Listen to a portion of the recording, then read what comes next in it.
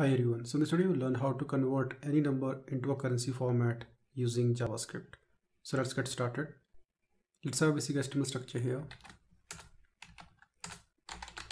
Link to a style sheet. Add the script file at the bottom, which is script.js. We need one div element, one input element, placeholder will be enter value. We need one button. Let's make it get. We need one h1 element. Let's make it result. Save it. Go to style sheet. Select body element. Text align will be center. Select div element. Display will be inline block. Select button element and the input element. Display will be inline block. Padding will be 10 pixel and 20 pixel. Save it, open this file in the browser, and that's the output. Now let's try to understand how it actually work. I will enter a value here, for example 123, and on the click of this get button I want to convert it into a currency format, for example USD, INR or GBP, and I want to display that result here. So let's go to JavaScript file. Let's select the button first.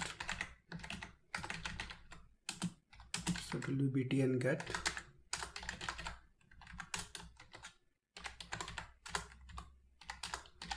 Select the input element.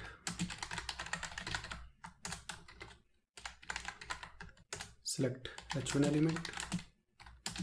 Let's make it result.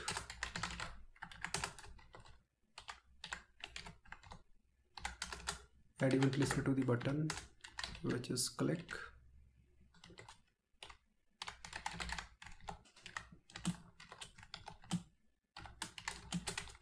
The handler function. Now first of all we need the value inside the input element. So let's make it number. There's a property value which will give us that value. Now to convert it into a currency format, we'll make use of intl object, which is short form of international. So new intl dot number format, this is the method, and it will take two parameters. First is the locale, so it will be US. My configuration object, first will be style, so the style should be currency, and that currency should be USD. And there will be one more property, minimum fraction digits, so we want two values after decimal. Now there's a method format, and we'll pass the number here like this. Now let's save it, go to browser. Let me type 123 here, click on get. So it's not working. Let me see what's the issue. Oh, it should be document. Save it. Now type 123, click, and this is the output. Let's try GBP here.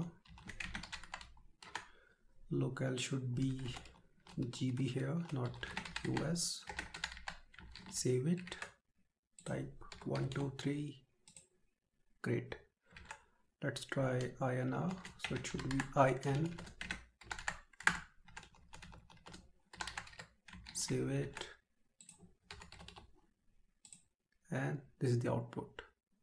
So that's it. I hope you got the point how it actually works. See you in the next video. Have a nice day.